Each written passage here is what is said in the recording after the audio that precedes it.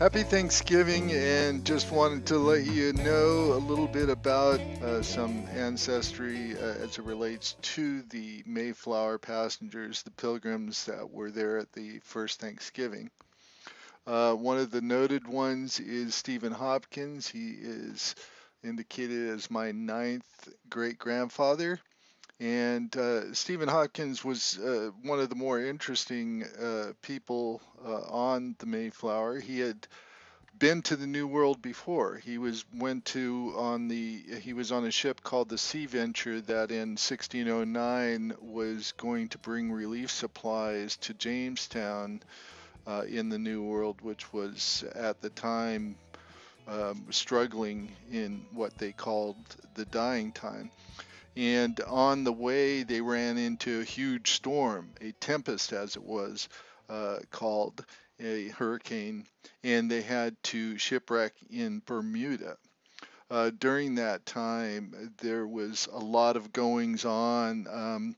One of the people that was also on the ship was Richard Strachey, who was Shakespeare's partner and wrote the storm and their shipwreck, and then that almost got him executed.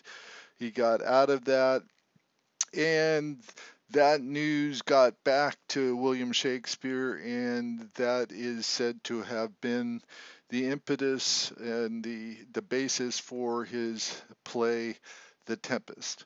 The ship did eventually get put back together. Hopkins did make it over to Jamestown. He spent some time there, communed with the natives, learned some of the things that were going on. During this time, his wife died, so by the time he got back to England, he married again and was approached by some Puritans that needed a guide and somebody that knew the lay of the land. So they recruited him to go along with them on the Mayflower for the trip. During that trip, he brought along some tradescraft people, and he brought along his pregnant wife, and arrived in the New World. They sat out into Plymouth Harbor, Plymouth Bay, and Oceanus Hopkins was born on ship, being the very first person born in the New World of that group. Although he did not last the first winter. Approximately 50% of the pilgrims that were on the Mayflower did not survive the first winter, although the rest of Hopkins' children and many of the people that were related to did. Anyway, so he ended up living there in Plymouth. And that's anyway. That's a good starting point, a place where you might want to learn a little bit more about family history and Thanksgiving and the Pilgrims. There's much more about that stuff I'd be happy to share with you as I learn more.